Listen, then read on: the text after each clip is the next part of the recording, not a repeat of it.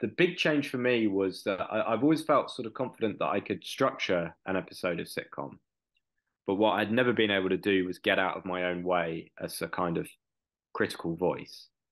And also crucially, it's going to sound, but at the risk of sounding pretentious, one of my favorite quotes is I'm going to attribute it to David Mamet, and I hope that's right. But he says, "Writing's easy.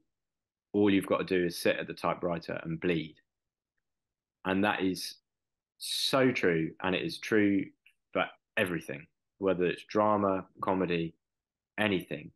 You have to tap into something viscerally true and honest.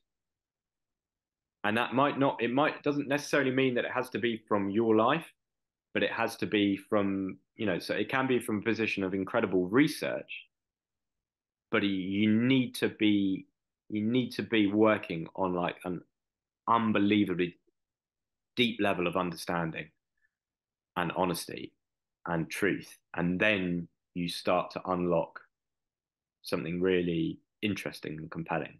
And so that's always been advice I've given to new writers, and it's advice I was never able to take myself. And then finally, for many reasons, I like something clicked in my brain and I just started writing something that was very, very honest. And for the first time ever, I enjoyed, first and foremost, enjoyed doing it. And secondly, looked back and instead of hating it and wanting to set my laptop on fire, I thought, actually, this is all right. And so then my confidence started to build.